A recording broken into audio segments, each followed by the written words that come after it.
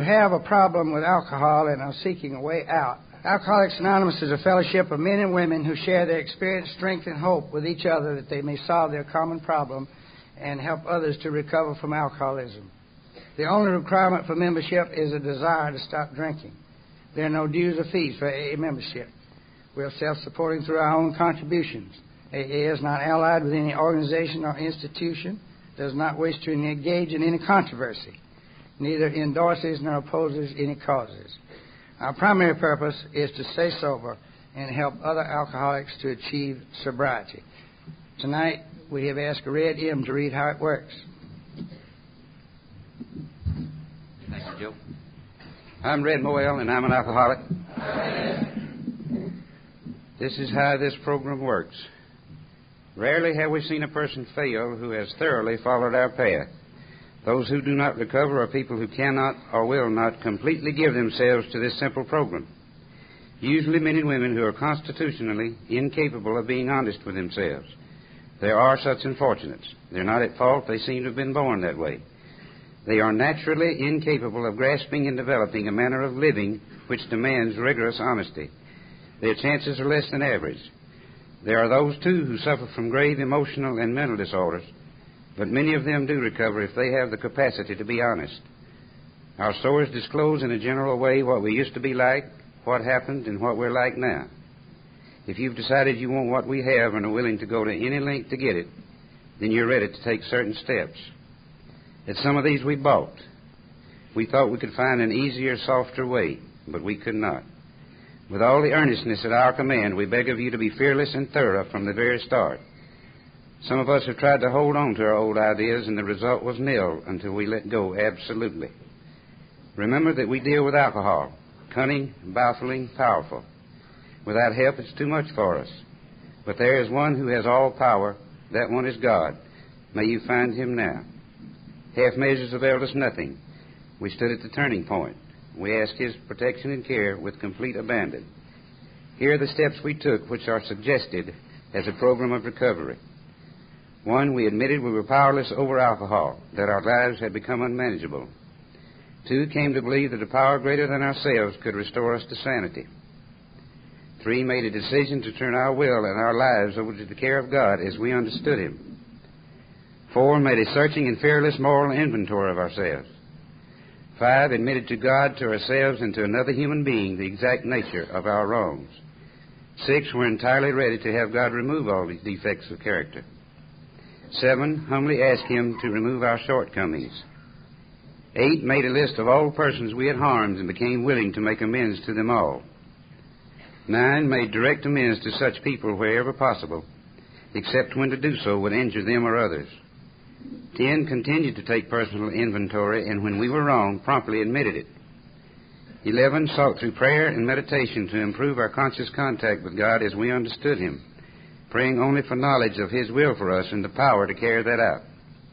12, having had a spiritual awakening as a result of these steps, we tried to carry this message to alcoholics and to practice these principles in all our affairs. Many of us exclaim, "What an order, I can't go through with it." Do not be discouraged. No one among us has been able to maintain anything like perfect adherence to these principles. We're not saints. The point is that we're willing to grow along spiritual lines. The principles we have set down are guides to progress. We claim spiritual progress rather than spiritual perfection.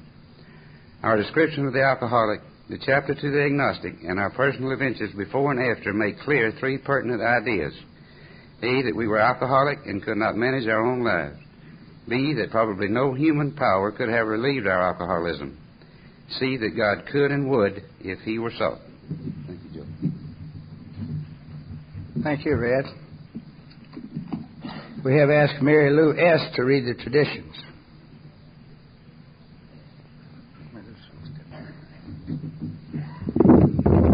Thank you. I'm Mary Lou, and I'm an alcoholic. And these are the 12 traditions. 1, our common welfare should come first. Personal recovery depends upon AA unity. 2, for our group purpose, there is but one ultimate authority, a loving God, as he may express himself in our group conscience. Our leaders are but trusted servants. They do not govern. 3. The only requirement for AA membership is a desire to stop drinking. 4. Each group should be autonomous except in matters affecting other groups or AA as a whole. 5. Each group has but one primary purpose, to carry its message to the alcoholic who still suffers. 6.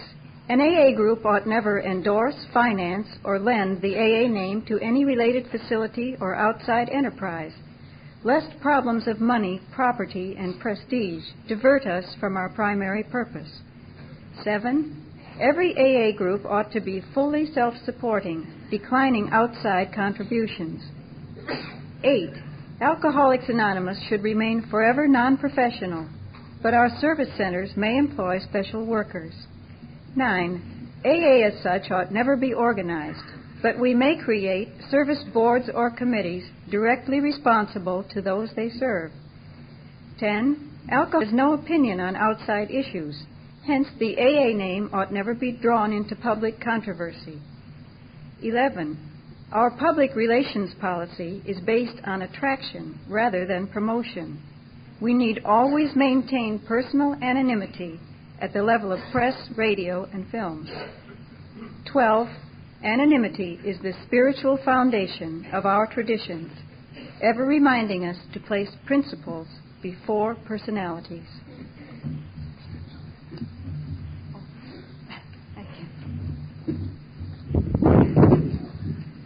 Thank you, Mary Lou. We've asked Sarah D. to read the promises.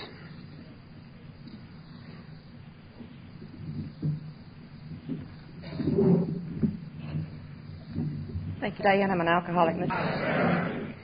These are beautiful promises that are found on page 83 and 84 of the Big Book. If we are painstaking about this phase of our development, we will be amazed before we are halfway through. We are going to know a new freedom and a new happiness. We will not regret the past, nor wish to shut the door on it. We will comprehend the word serenity, and we will know peace.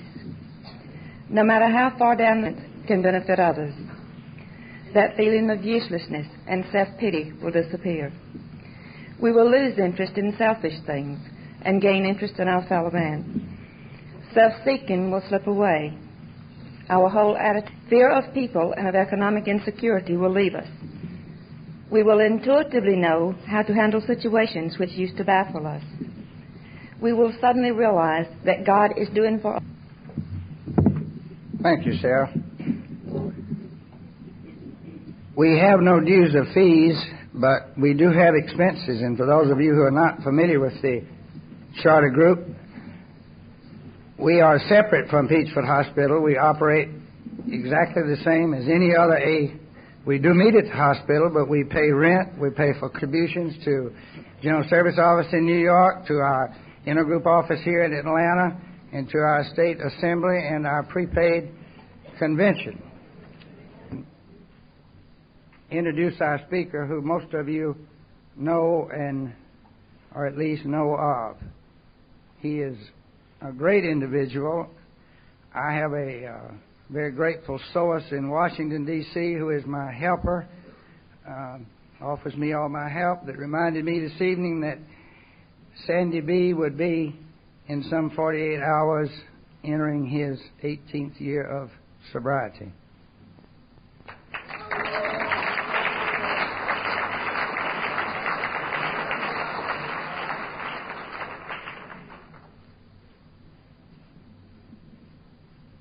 I'm not going to take but 1 second, maybe two, to tell you something about him that I heard this that I think says it all about him. I was speaking with a chap who Sandy happens to sponsor, and he said, I did not know that Sandy was his sponsor, and he said, he affirmed me and loved me in all my brokenness. That is a type man, the type program that he has. Let's give a nice charter group welcome to Sandy B. from Washington, D.C. Sandy. Thank you very much.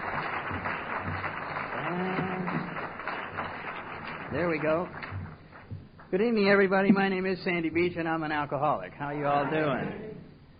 I am indeed grateful to be here tonight and to be sober and to be at another AA meeting. It's my favorite place to be is at these meetings, and I do enjoy them immensely, and I thank Conway for asking me down. I'm always delighted to be part of this. And if we have any guests who are at their first AA meeting or anybody who is new to the fellowship, this is a typical Alcoholics Anonymous meeting that we're having.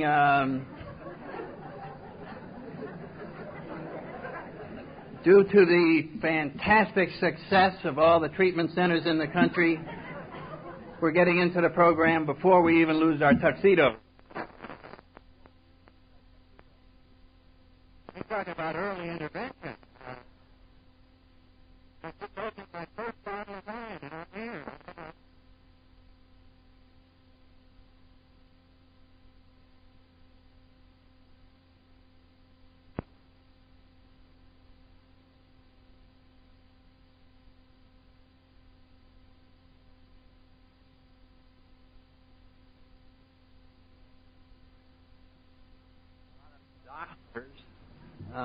I think it's jealousy. I think I probably want to be one, you know. But as I heard in a good line this afternoon, you know, there's a lot of doctors who are also alcoholics, and they're being sponsored by other doctors. And you really hear some great advice being passed out when you mix those two. And this one was, particular sponsor was sponsoring a surgeon. And he'd only been sober about 2 weeks. And he said, now listen, I'm going to give you one piece of advice. No, do not make a major incision for 1 year. And, he was shaking his head, yes, and so I guess it's going to work. Anyway, it is customary at an AA meeting to share a little bit about how we got here and what the illness was like for us. And then a little bit about the AA program. And I just could talk and talk about Alcoholics Anonymous. I cannot properly put it into words how I feel about it. It's just the most remarkable fellowship that I could imagine in my mind. And yet, when I think back during my childhood and growing up and my drinking years, it's the last place I ever would have wanted to be. If you had described it to me, I would have said, wonderful, but I sure don't hope I don't end up there. I mean, that was the feeling. No matter how well you describe it, it's not the kind of place you would actively seek out as an alternative to some other lifestyle until the other lifestyle becomes vomiting. Then, maybe I'll check it out. It's one of these strange things that the best deal of all is the last resort. It's really strange, but that's the way it is with spiritual programs, I'm beginning to realize, as they are disclosed to us, and they are through religions and various philosophies and so on down. They sound interesting, and they really sound like they're going to work, but they don't look like they'd be any fun.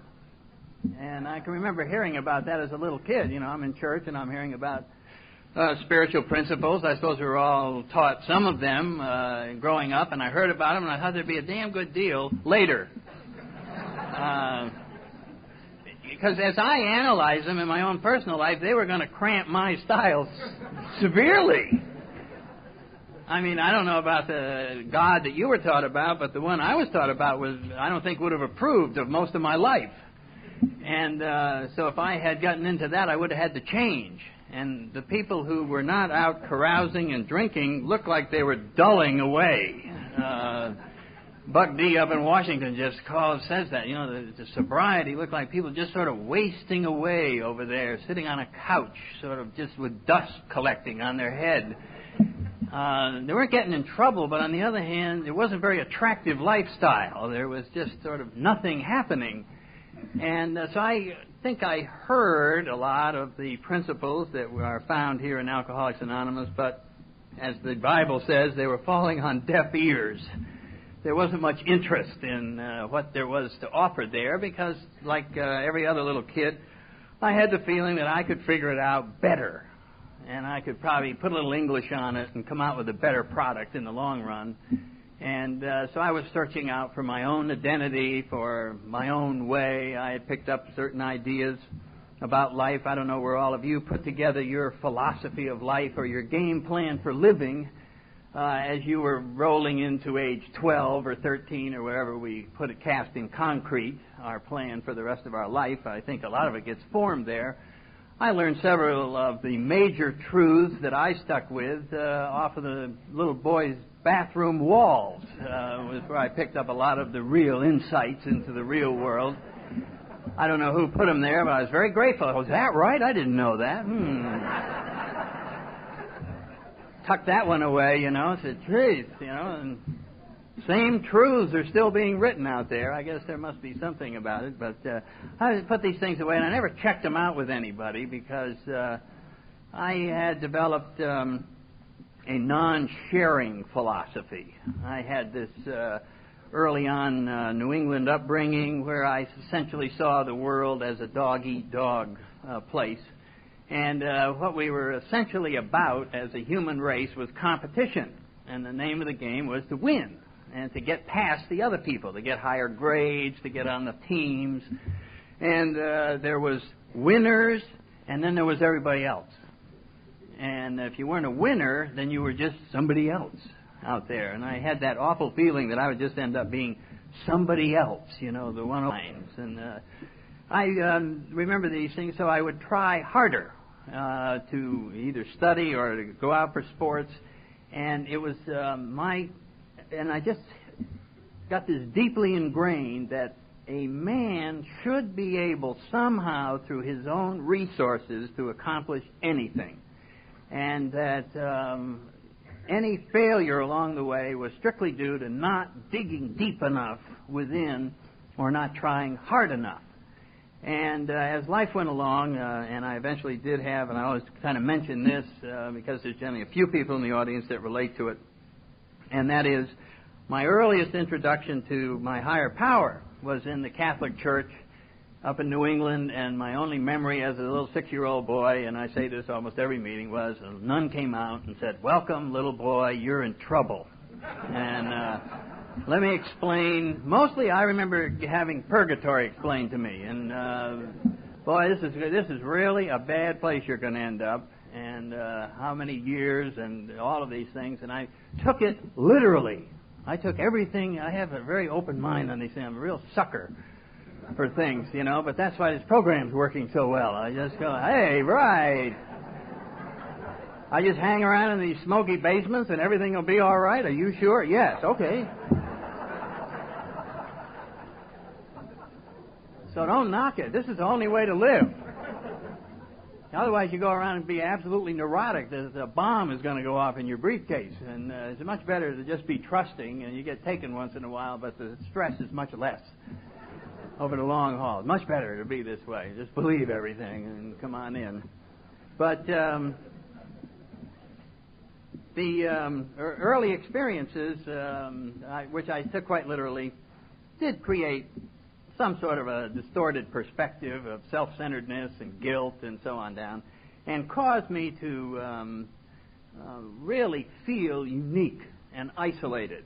And this is a common occurrence I'm finding in talking to other alcoholics and other human beings. My God, we're really talking about human dilemmas that just happen to end up being displayed by somebody getting very drunk, but I really relate more to being a human being than anything else, and this is just the nature of growing up and the anxieties and of maturing and so on down, and problems that are just faced by everybody.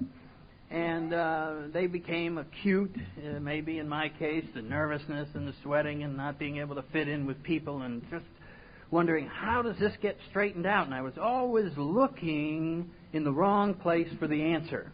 As I look back on it now, I was always looking outside for the answer. I was looking for a signal from you.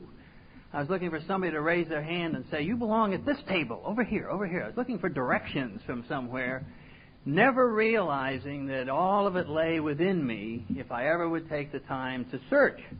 Somehow I had dismissed that at an early age, that there was any valid information to be found inside. That just didn't make sense. I couldn't see it. And I was looking for fixing whatever this pain is. I don't know. I use this. I'm just searching for words whenever I'm trying to describe these process of growing up. I just connected that there was just a lot of pain and anxiety, and there was something missing.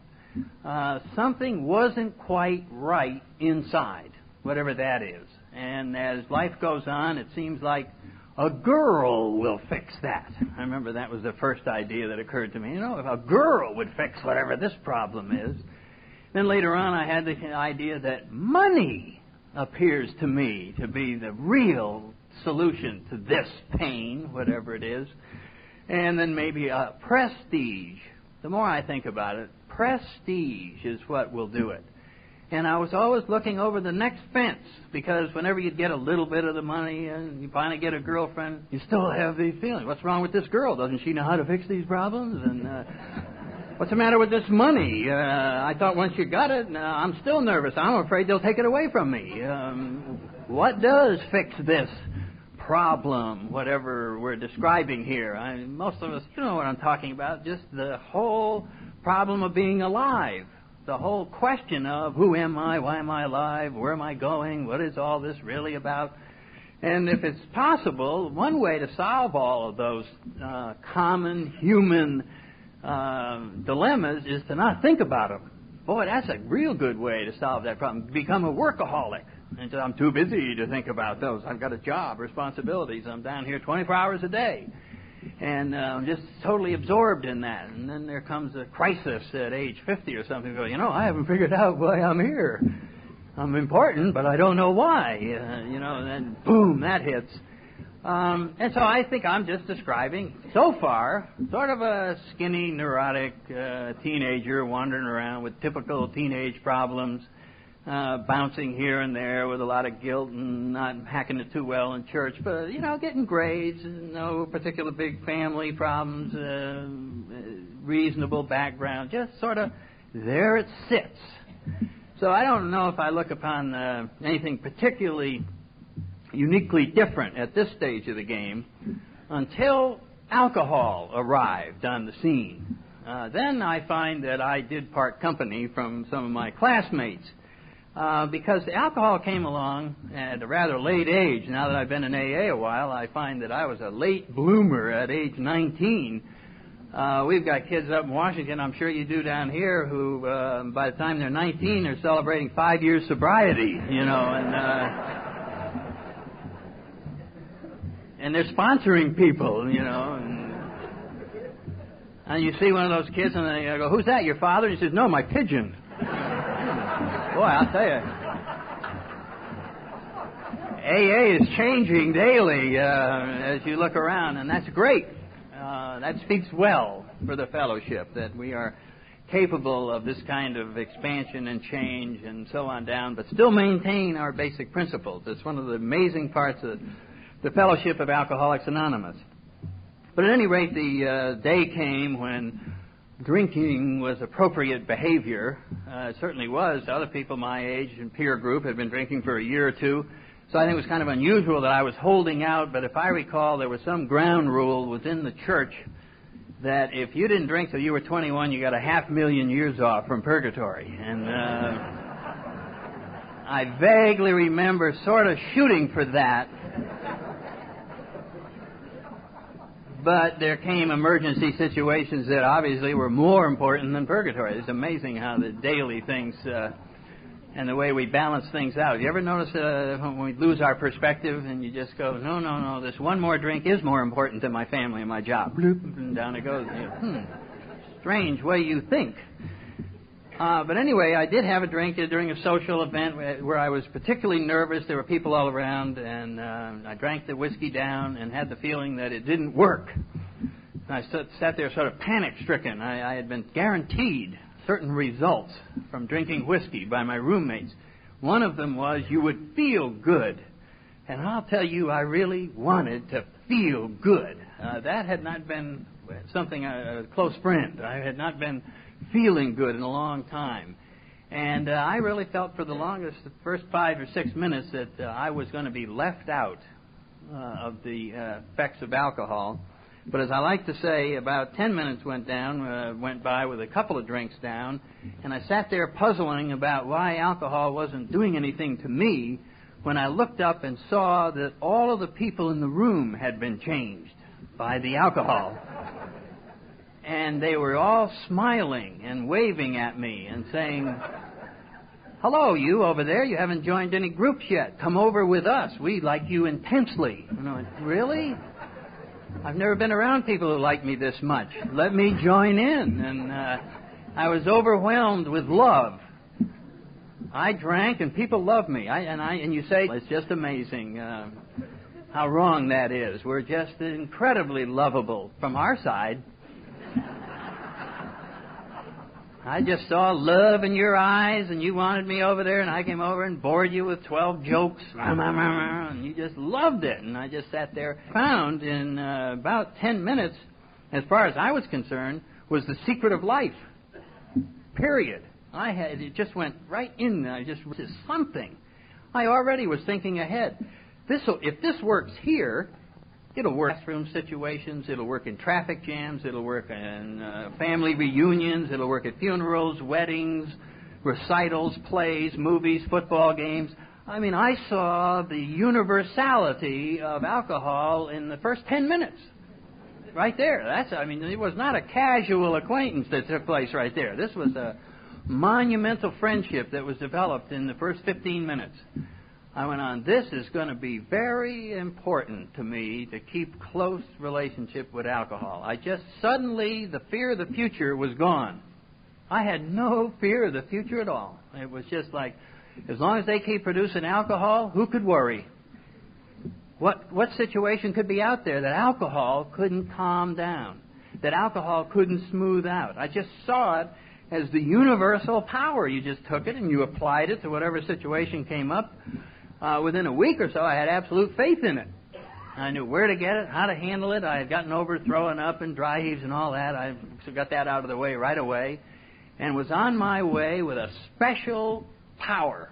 And it gave me a great deal of confidence. And it's a funny thing about how our faith in this chemical carries over. You don't even have to be drinking it to have this faith.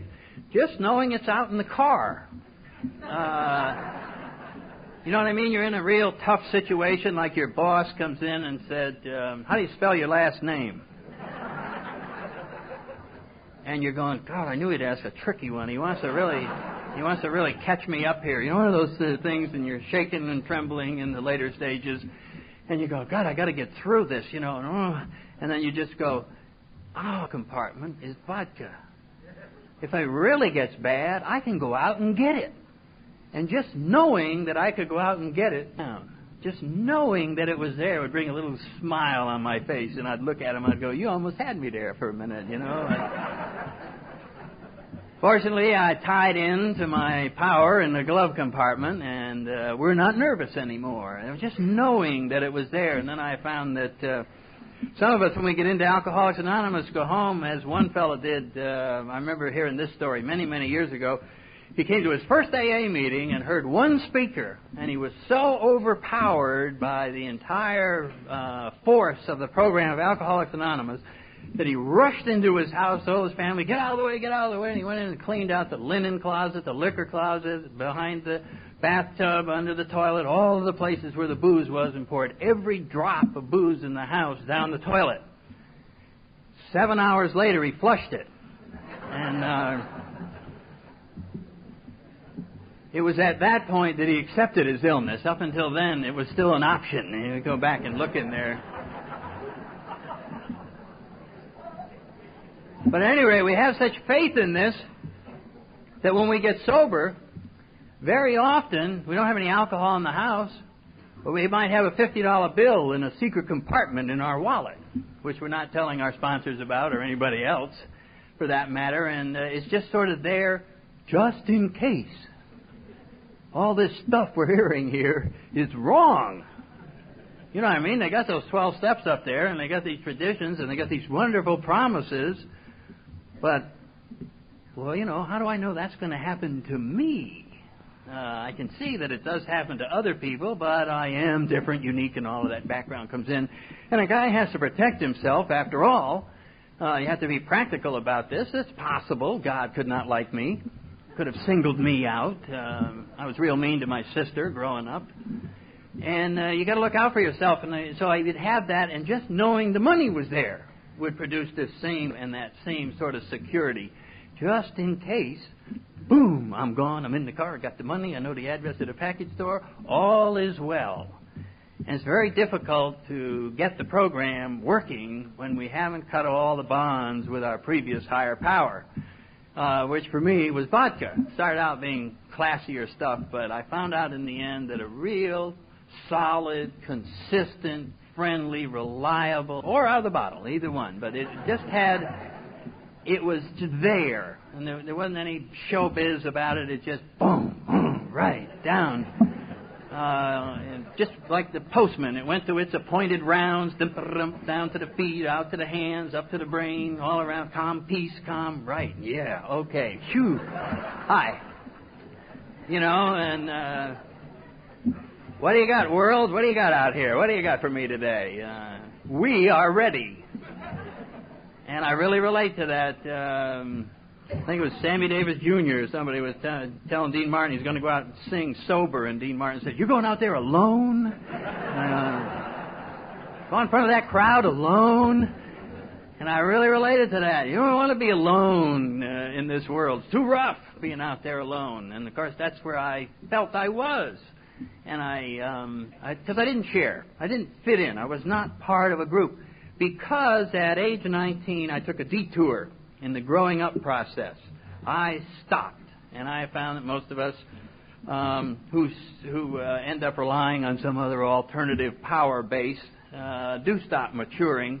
We continue to ripen and age, but the maturing process seems to stop.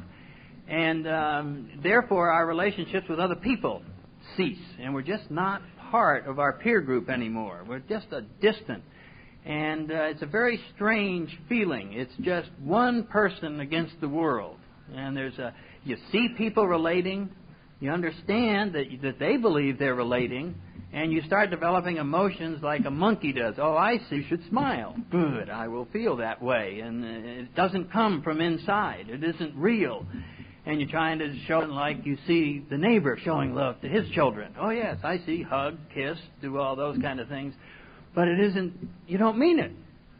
And you know you don't mean it. And you hope they don't know that you don't mean it. And you're terrified they're going to find out that you don't mean it. So you don't do it anymore. Because it's better that way. They can be in doubt. And it's a very painful existence. Much better served by drinking more so that you don't think about these kinds of situations. And there were a lot of painful ones. Just by way of background music, I ended up in the Marine Corps and flew airplanes for 12 or 13 years, and that's how I got my drinking money, was flying around, and that was my source of income. All drinkers need to get income or a gun, one or the other. And because you must have alcohol. It's an absolute essential in this whole deal. It just won't work without it. And so my life story goes through being a pilot and flying around. It's very exciting, but it doesn't have anything to do with alcoholism.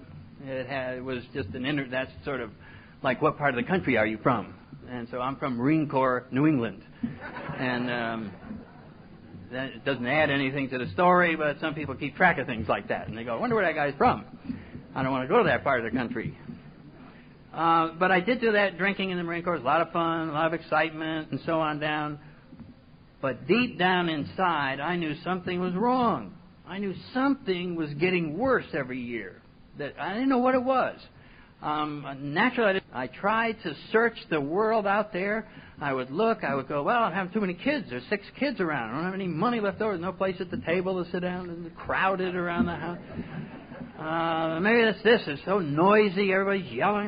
No wonder. That's probably causing it. And then I'm being transferred every year. Never have roots. I don't have a house. Then I'm flying dangerous airplanes. That must be it. And then the Marine Corps is mean. That kind of stuff. And so maybe that's why I don't feel good and don't fit in. But there was this sense of going nowhere.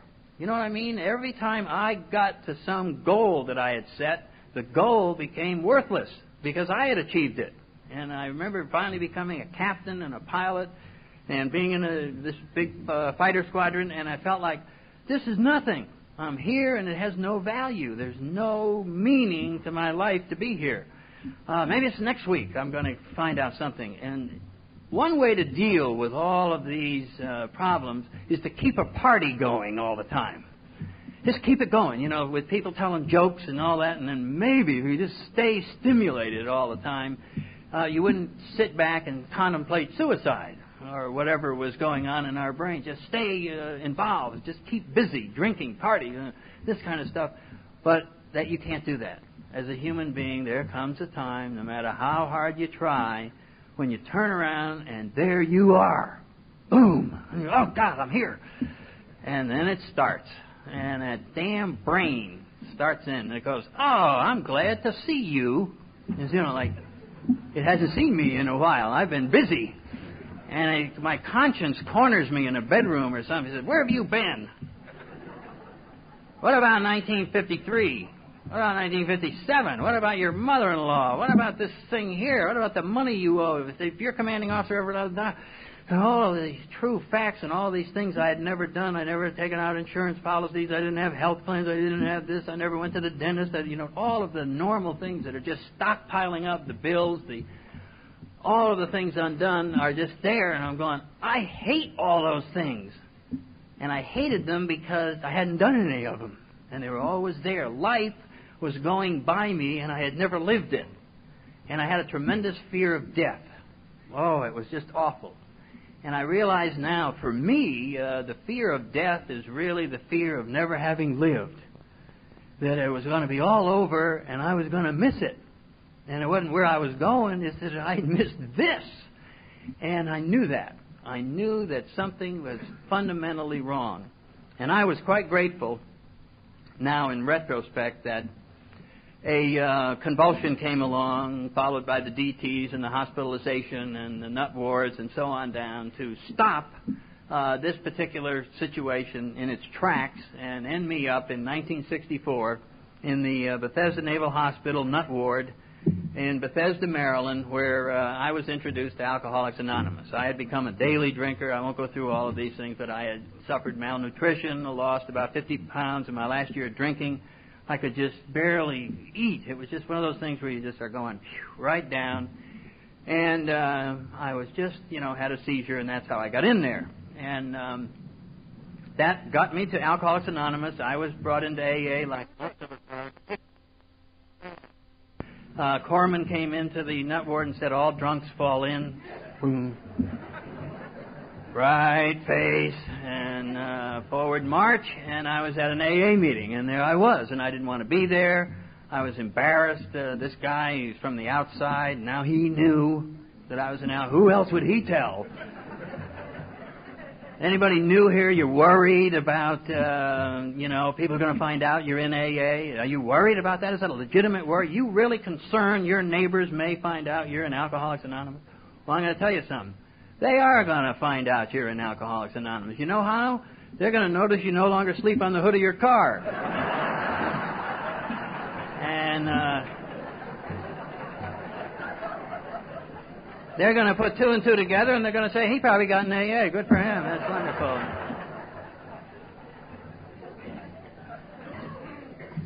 But anyway, I did get in here, and that's how most of us get in here, ordered in. Had a great sponsor, real tough guy in the Marine Corps, and we hit it off pretty well. Hit it off meaning, get in the car. And it was a very strong relationship. He just grabbed my arm and set me down, and I just didn't drink. And now the years have gone by, and it's been a marvelous sobriety.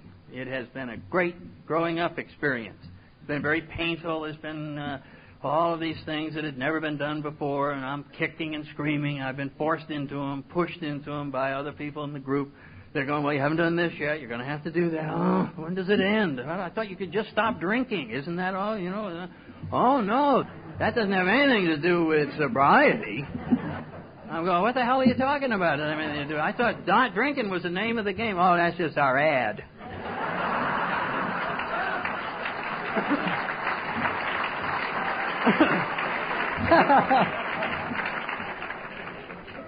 Once we get you in these smoky basements, then we give you our suggestions. What a word. Our 12 suggestions. You want to stay alive? Try this. And so it's been that. And I don't know how, it's almost like trying to describe a miracle. It's very difficult. It's very difficult sometimes to call it a miracle. Miracles in Alcoholics Anonymous occur so routinely that we come to expect them. I've noticed over these years, this is adding up to a number of years now. And here comes somebody in, he's shaking and hurting, and his life is a mess, his family is crying, there's this whole mess. And we say, well, will you agree to go to a meeting every night for 6 weeks? Oh, okay, I'll agree. And then we all walk out and we go, isn't that great? His whole life's going to straighten out. And we come back about 2 months later. Oh, right, yeah, that's right. That's around here.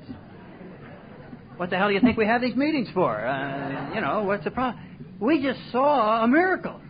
We just saw something that is very difficult to explain. We just saw something fundamentally change in this person. He isn't walking around missing a drink and resenting a sacrifice that he has made. His life has suddenly been filled with joy from somewhere. Where does joy come from? It used to come from vodka. This isn't just bare white-knuckle sobriety. We're talking about a guy who thinks life is a good deal. You talk to him about it. Well, I haven't got my job back yet. My health is a little borderline, but it's great. And you're going, you got to be kidding. Are you on something? Yeah. I don't know what it is, but I'm on something. I'm on to something. I don't know. I just keep going to these smoky basements. And things are getting better. And so something is happening. Something is... the magnificence of Alcoholics Anonymous is just incredible. And I realize what we're saying is that the magnificence of God is incredible. The magnificence of a spiritual power is absolutely amazing. And it's wonderful to behold and to label it correctly and to look at someone and say, your spiritual being has finally been ignited. You were trying to kill it all those years with vodka, and it has suddenly been nursed back to life and is being developed and nourished in Alcoholics Anonymous, and we are watching the results. And we all sit around and are the results, and we tell a new person, we don't tell them the theory of Alcoholics Anonymous. We say, hey, you throw up a lot. Look at those people. Look at them. What, do they look pretty good? And he looks at the results of this way of life and is attracted to those results. We are our ad. We are out the front. We're the marquee. We're the drunks. We're standing up there and we go, see this? What do you think? And he looks and he goes, not bad. Not bad. That's what I thought. I saw these people at these meetings and they're smiling and they're talking and they got jobs and suits and cars and they're doing things. They're going on vacation. They're going to Florida. They're going here. And I'm going, not bad. Not bad. What's the deal? Don't drink. Go down the basement and we'll tell you down there. Okay. What's going on down here? And finally it became obvious that we were going to eventually talk about God and we were going to talk about prayer. And I didn't like that. I had tried it once. It didn't work. And that settled that. And they said, oh, that's too bad. You're going to die. Well, maybe I'll try it one more time. One more time. I'm your basic open-minded guy. Especially when I find that death part. You bring that in, okay. On that condition, I will. And that's what is a wonderful thing. This is a fatal illness. If it wasn't, oh, boy, would we have trouble. If this was only semi-fatal, we'd be semi-spiritual. Which produces semi-honesty and semi-sobriety, which is not worth anything. So we have this thing. And, you know, I am at a loss to explain how I feel about it. And so, as a way of getting around to it and wrapping this up, I will share with you a fictional illness that has developed in New England. There's 3 or 4 cases up there. And as some of my friends in California have told me, there's 10 or 12 cases down there, and it's called soberholism. I know you haven't heard of soberholism. It's not an epidemic proportion yet, but it is sneaking around. Soberholism, a soberholic, is a person who wants to get drunk but can't. Now, you may not think that's serious. You may not think that this is a problem. But to the person with it, it's very frustrating. What they do, they drink one drink and quit. And then complain that they're not drunk and aren't getting the results and all of the bennies that they've heard about from drinking. A lot of us tell them to drink more, and they reject it. Said their parents only had one drink, and they can tell from this one that more aren't going to work. So they're not going to drink anymore. And it presents an interesting situation to try and convince the guy that if he would just drink more, he would indeed get drunk. But he's absolutely convinced, no. Everywhere he goes with his problem. Can you imagine a guy walking into your house and he's saying, you know the problem I got? I have one drink and I can't get drunk. What would you tell him? You'd say, you can't get drunk on one drink. You got to drink like 10 or 12. He said, no, I can tell after the first one that if I did take the 10, I wouldn't end up there. And you'd look upon this person as a rather obstinate person with other problems than soberallism. One of them being a closed mind, some other demented problem. And you say, the truth is so obvious, I can't believe this guy is standing here looking me square in the eye with the proposition that he doesn't believe if he drinks enough he can get drunk. I mean, it's absolutely preposterous, and we would sit there, and he would go from one end of the country to the other and never hear anything else. Everywhere he went, he'd get the same damn message. Drink more.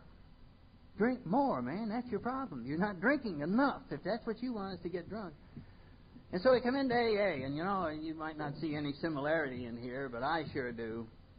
We come in here and we get a guy, and he's saying, "Oh, I got problems. Boy, have I got problems." And I'll give you a couple of examples.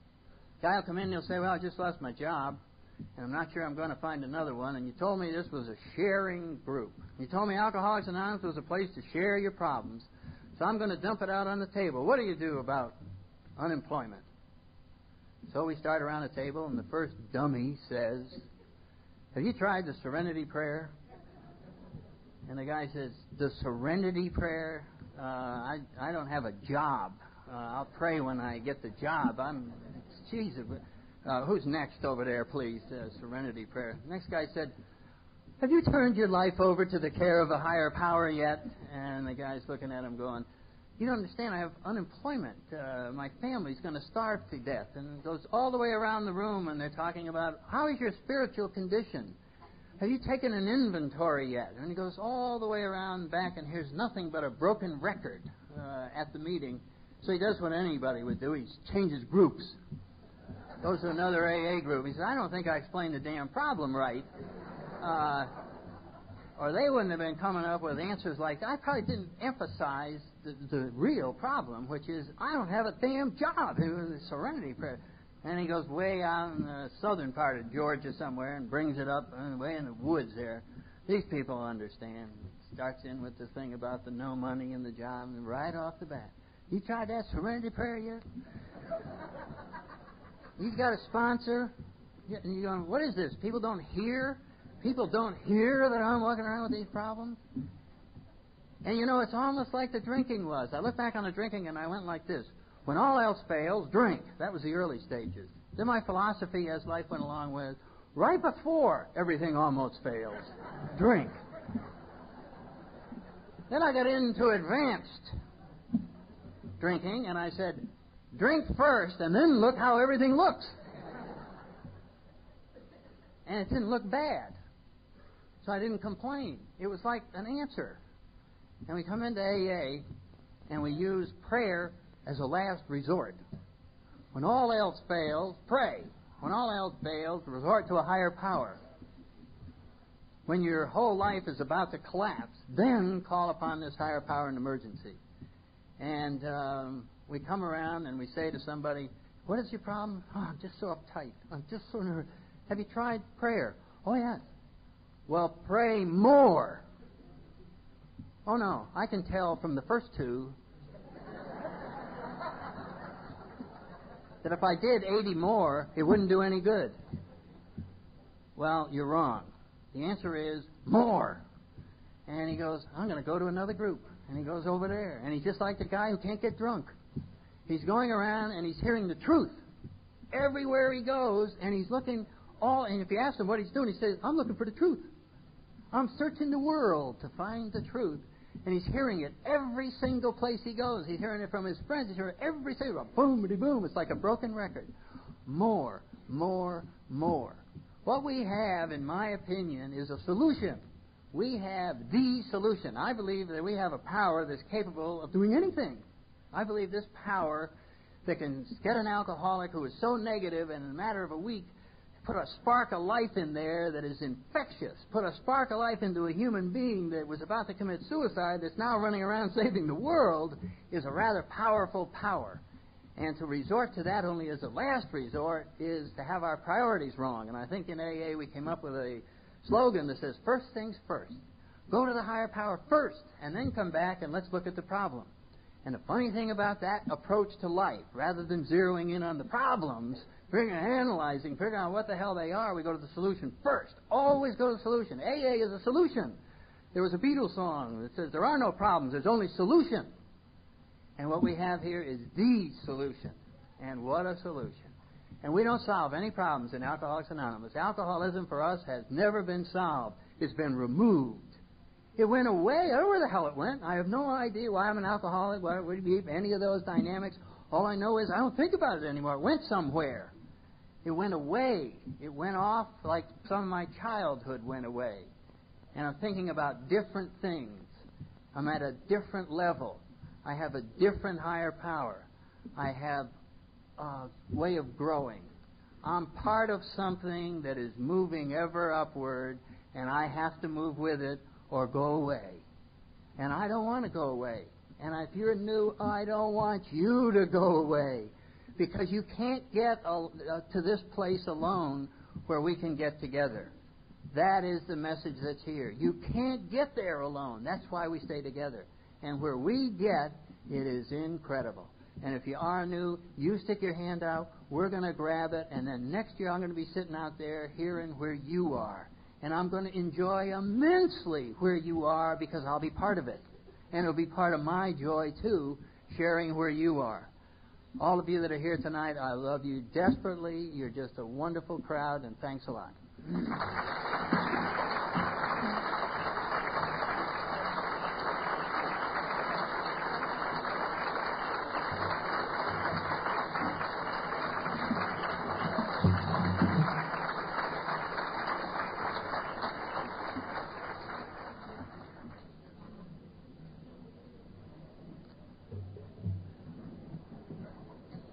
Thank you so much, Sandy, for coming and sharing. Earlier this week, I heard an alcoholic is described by one little boy to another boy as being a happy person who didn't drink. I think that fits Sandy right well. Tonight, we've asked Ralph E. to give out our chips.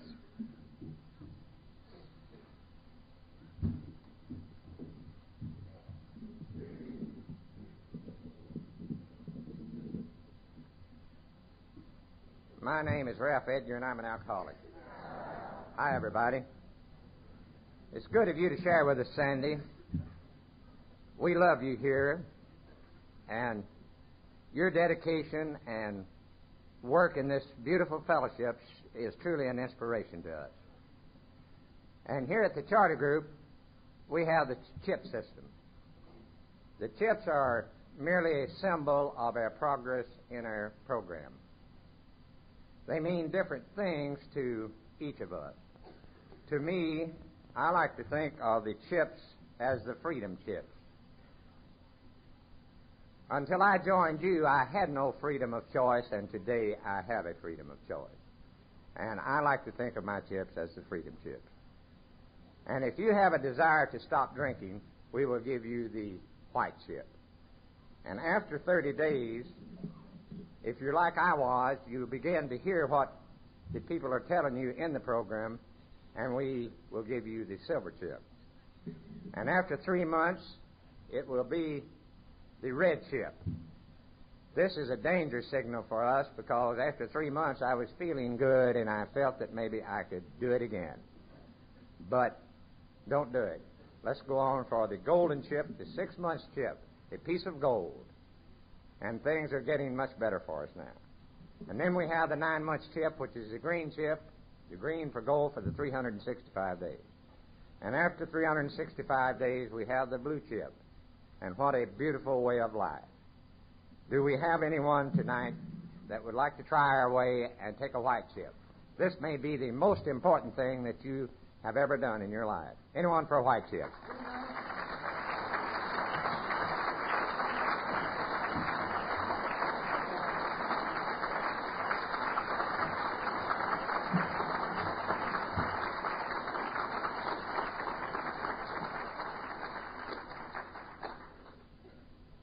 Anyone for 30 days? The silver chip. Come on.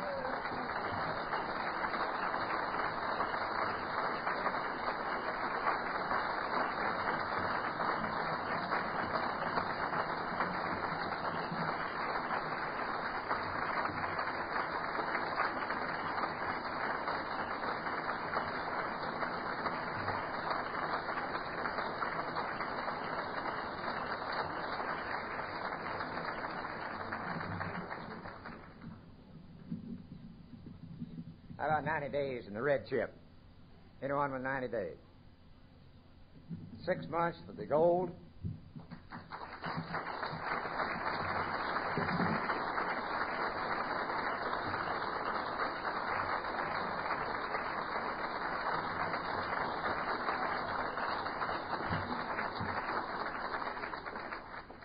That's the added benefit you get if you're giving out the chips. How about the green? 9 months. Any sneakers for a year? All right.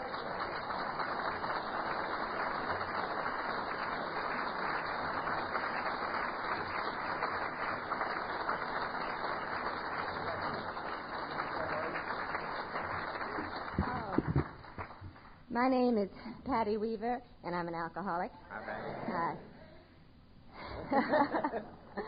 I am sober through the grace of God and this program of Alcoholics Anonymous. I'm celebrating 2 anniversaries this day. Without the first, I'm celebrating my 9th year in Alcoholics Anonymous today. And also, I'm celebrating, I've been married 1 month today, and I'd like for you to meet my husband, Bill Weaver. Stand up, Bill.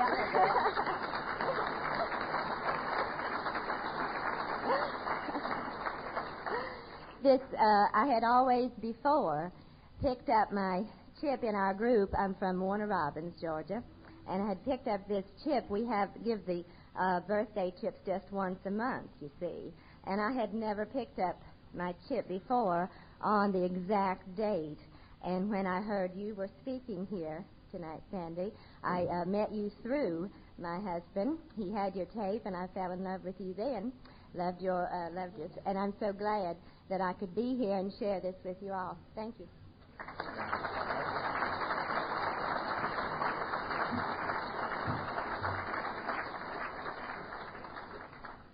This has been a fantastic night, and this is, I believe, the 6th year that our...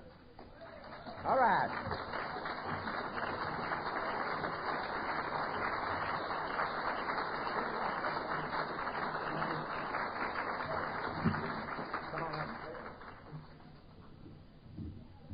I wasn't planning on this. My name is John. I'm an alcoholic. Hi, John. I heard a speaker, an alcoholic, not long ago, talk about the typical alcoholic. If you give him a choice of 2 shirts in the morning, it'll take him a couple hours to make up his mind. The reason it took me a while to get up here is because it's not been exactly 1 year. It's been about 14 or 15 months. But thank you. I'm glad to be here.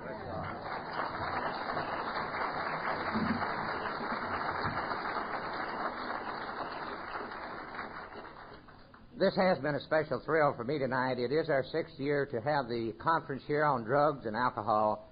This is a tremendous thing for our city here. And all of the great people that give of their time and the dedication that they make to this program really thrills me very much. I love you very much, and let's remember the beautiful promises. We're going to know a new freedom and a new happiness, and you have given me this, and as I go down the road with you. I love you very much. Thank you.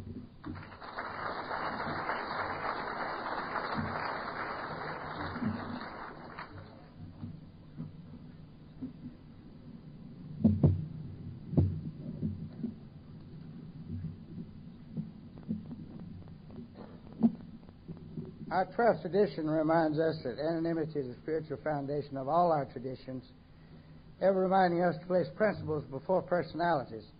It's all right for me to say that I'm an alcoholic and attended this meeting. It's not all right for me to say that you're an alcoholic or that I saw you here. I'm going to ask LEC if he would come up and lead us in the Lord's Prayer. Those of you that will join us, please stand and join hands.